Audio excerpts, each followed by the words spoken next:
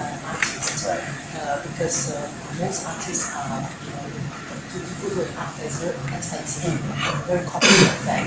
So doing it in a hotel would be a little more cost effective because the artists get to stay in the hotel room in the evening, and in the day the rooms are actually turned into art exhibition venue. Right. Okay. It's a very unconventional way, like I said, of getting people to engage the art.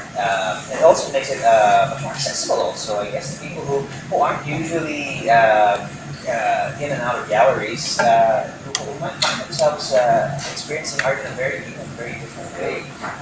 What was the what did you say reaction of people when you first mounted the exhibit or this type of unconventional exhibit?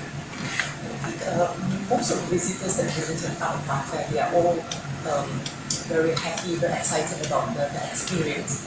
And the comment was always, it's very intimate, unlike white cube sort of art fair, where a visitor is exposed to a whole range of artwork at one glance. Whereas exhibiting in a hotel, the visitor get to go into a room, look at the painting, come out of the room, rest their eye, walk along the corridor, and then move into another room again. So there is time for them to rest, and then it is also very intimate. When it's like visiting the house of a gallery owner. Sure, that's very different. In fact, it's proven to be a very successful format. You've mounted 5 or 6, if I understand correctly, so this will be the 6th. Yes, this will be the 6th in Singapore, and we had one in London. In London and New York as well. Yes, New York is coming up in the 2016 as well. Now you put a particular focus on different genres, maybe, or different areas where artists are coming from, and previous shows. Recently, you did mentioning career artists from Russia, Ukraine, Serbia, Eastern Europe, and that sort of thing. And now you've sort of trained your eye on the Philippines. Thank you for doing that. What's the interest in what the Filipino artist has to offer? What do we have that's very good? I think here the people in Filipino are very creative, not only in art but in dancing, singing, very creative people. And I think we also have the populace, the number of artists, the sheer size of the artists we have. Because Singapore is a very small island with hardly, we have only very few artists.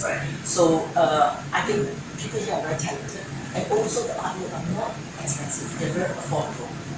So I think that gives the appeal. Right. There's that. Well, I mean, Sigaba was spent many years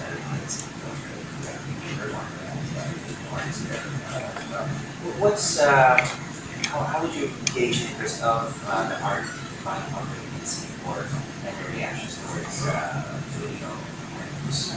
Like I mentioned earlier on, I think they find Filipino art very affordable and they're very creative. So for example, there's an artist called, I think, what's his name, Randy Salon. I've actually sold a couple of his work already in Singapore. He's a Filipino artist, very good artist. Is there a particular flavor, do you think, that sort of identifies the work that comes from our area? You've brought a range of pieces here. Are these some of the pieces that will eventually find your way to the exhibit? Or? Yes, they will. They will definitely find their way to art fair. They are what we call soil painting, and they are by an artist called Belluccio, and another one called Salino. And they use soil to paint it, and with hand, with brush, fingers actually, and brush, and then they use some kind of binder to paint the art. Okay, so yeah, so it's not a traditional painting pigment. Soil, different types of soil. So it's sort of earthy colors and very neat approach. Is there a particular theme or message in all these works that sort of tie pieces together, or are you just looking for a broad range of different sort of themes and genres? I think this 6th edition, what we're trying to do is that we're looking at sort of highlighting not only just Filipino art, but also what we call a urban and contextual art. So works like that would be very interesting for Singapore sort of visitors because it's a unique way of painting. as if the finger saw. Yeah. So this would have appeal. Okay, so it's something very interesting, very different. Okay, so for people who want to experience, their conventional art fair like this, I mean, how do they sign up? How can we, for artists, how can we sort of, how would you say, get our works to you or get our works noticed by you? And for people who want to come and engage the art, where do we go and how do they We are online. We have a website, and what you can do is just go to www.artfair.com, and then we also have Facebook, Twitter. So just go to the internet. Okay. Fine.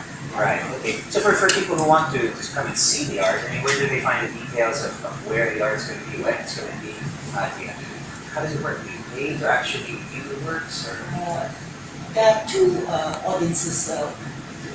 The entry fee is very inexpensive, so you just pay $10 Singapore dollar to get entry to visit the exhibition. However, we also have our own database of about some 10,000 people, where we actually send an invite to this 10,000 over people to come to the fair. However, if people we're not really there to make money to sell the ticket, yeah. But however, if there are people who are interested, they can always write to us and we can always send them a free invite. To come out. Yes, to come out. Yeah, yes. Okay, what's in store for the future for Art Park? Where do you want to take this? How big do you think you can get?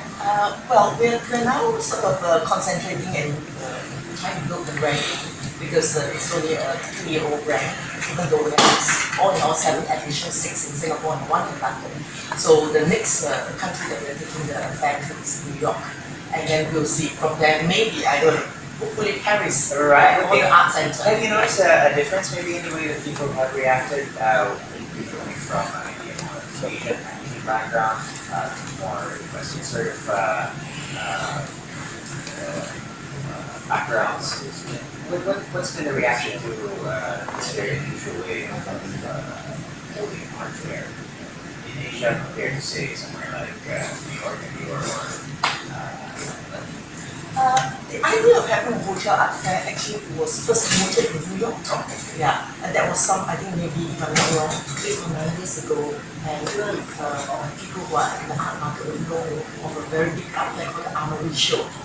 And the Armory Show, when they first started, it was a hotel art fair. And they grew so big that it became a big white cube kind of format. Okay. Do you think that that's the natural progression of things? Do you eventually see, Art Park becoming something like that, or do you like the intimacy and the purpose, not to say smallness, but really how experience the art? I think the hotel part of that intimacy is still like the detail. So if we go big, maybe we will have a mix of a white cube type of format and also the hotel format. Yeah. Fantastic stuff. Well, let's just go over the details again. The Art Park Fair, this upcoming one, is going to be when and where? It's going to be held in Singapore at the Park Royal Hotel on Pickering, and it will be held from the 17th to 19th of July. There you go. Have you already created all the works that are going to be included, or are you still, is there still a shout out for local artists to somehow get their works sort of noticed by you? We have a regular exhibitor who comes every edition, yeah? And however, like I said, this year the emphasis is on Filipino art, so that's the reason why I'm here in Manila to introduce the art fair to the artists and the galleries here, and hopefully I can invite them to Singapore to exhibit. Yeah. Thank you so much to Rosalind Lim, the founder and director of the Art Park Fair in Singapore. Thank you very much. Thank you. Folks, Facebook is allowing you